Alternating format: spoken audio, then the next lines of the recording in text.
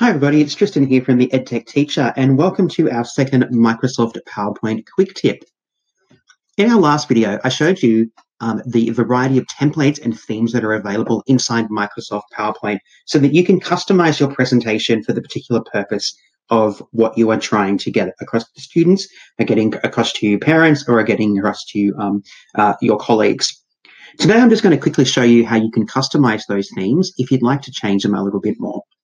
So at the moment, I'm currently on my themes page in Microsoft PowerPoint. Before I have selected my theme, I can actually preview them to have a look and see what they look like to make sure I have selected the right theme. So for example, if I click over here on Atlas, it's going to show me a variety of color options for this particular theme, as well as showing me what the different slides will look like.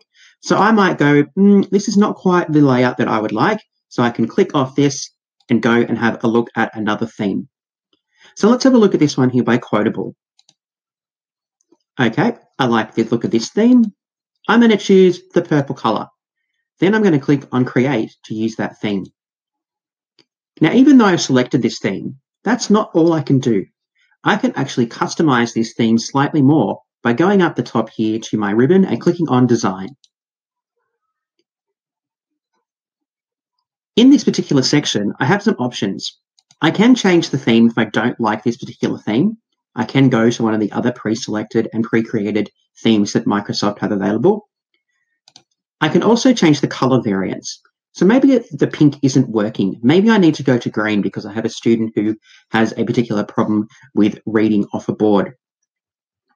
I can also click this little arrow here, and I can actually change the colors to my specific purpose.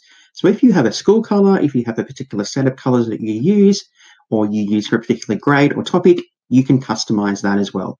You can go down here and click on Customize Colors to choose your own set of colors if you would like to do that. Over here, you will also see that you can change the size of your slides. So this one here is currently on widescreen. All right, you can go to a standard size, which will make it slightly smaller. Here, you can decide on your scaling. Do you maximize the scaling of the slide, or do you ensure that everything fits on the particular slide? You can also format your background. So would you like a solid fill, gradient fill? Would you like a picture or a texture fill, a pattern fill, or would you like to hide background graphics? This is completely up to you as well.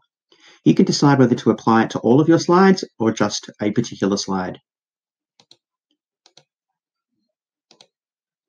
You'll also notice over here on the right-hand side that Microsoft has this really cool feature called Design Ideas. It will give you some really cool ideas for your particular presentation based on what you have included. So if you've pasted a picture into your presentation, it will show you some different ways to present that picture and that image. It also gives you some different themes and options here, which you could select to use for your presentation. So Microsoft has really invested quite a significant amount of time into creating these really awesome templates that you can use, and you can customize them so that they meet your particular need in the classroom, whether it's for presenting to students, whether it's for presenting to your colleagues, parents, or even for teaching the students how to create a really fantastic, visually appealing presentation.